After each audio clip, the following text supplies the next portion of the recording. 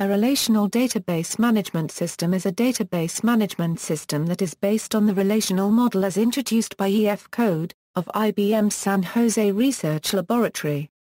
Many popular databases currently in use are based on the relational database model. RDBMSs have become a predominant choice for the storage of information in new databases used for financial records, manufacturing and logistical information, personnel data, and much more since the 1980s. Relational databases have often replaced legacy hierarchical databases and network databases because they are easier to understand and use. However, relational databases have been challenged by object databases, which were introduced in an attempt to address the object-relational impedance mismatch in relational database, and XML databases. Market share. According to research company Gartner, the 5 leading commercial relational database vendors by revenue in 2011 were Oracle, IBM, Microsoft, SAP including Sybase, and Teradata. The 3 leading open-source implementations are MySQL, PostgreSQL, and SQLite.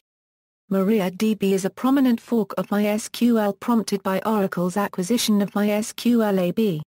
According to Gartner, in 2008, the percentage of database sites using any given technology were: Oracle Database, 70%, Microsoft SQL Server, 68%, MySQL, 50%, IBM DB2-39%, IBM Informix, 18%, SAP Sybase Adaptive Server Enterprise, 15%, SAP Sybase IQ, 14%, Teradata, 11%. According to DB Engines, the most popular systems are Oracle, MySQL, Microsoft SQL Server, PostgreSQL and IBM DB2.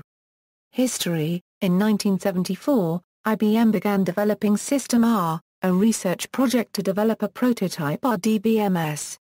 Its first commercial product was SQLDS, released in 1981. However, the first commercially available RDBMS was Oracle, released in 1979 by Relational Software, now Oracle Corporation. Other examples of an RDBMS include DB2, SAP Sybase ASE, and Informix. Historical usage of the term relational database was invented by E.F. Code at IBM in 1970. Code introduced the term in his seminal paper A Relational Model of Data for Large Shared Data Banks. In this paper and later papers, he defined what he meant by relational. One well-known definition of what constitutes a relational database system is composed of Code's 12 rules.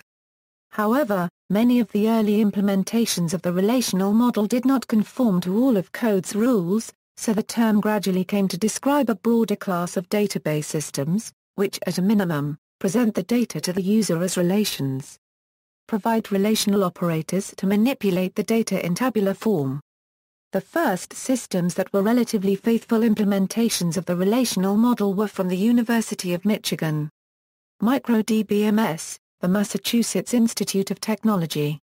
And from IBM UK Scientific Centre at Peterlee.